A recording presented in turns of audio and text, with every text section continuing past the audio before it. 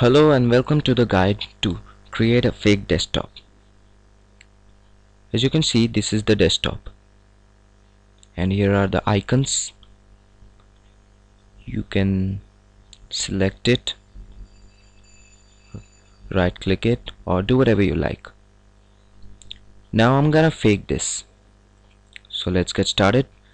First, take a screenshot of your desktop by pressing the print screen on your keyboard.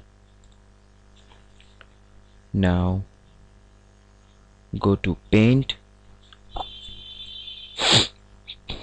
and paste that screenshot using Ctrl+V.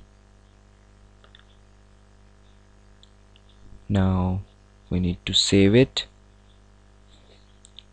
I'm gonna save it with the name fake desktop 1.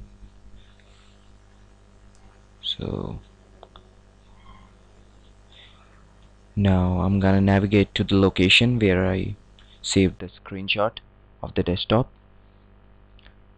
Now what I'm gonna do is I'm gonna uncheck the show desktop icons so that all the icons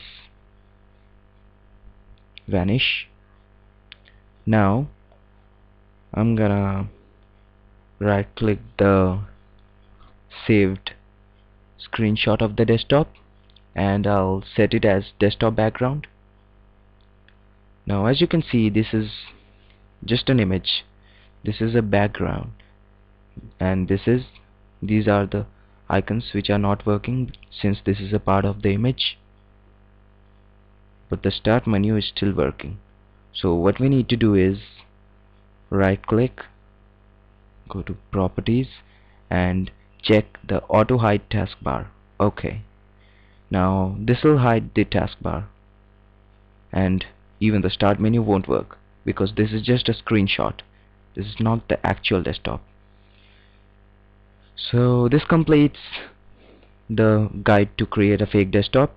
Thanks for watching. This is Dipojal from xppedia.com.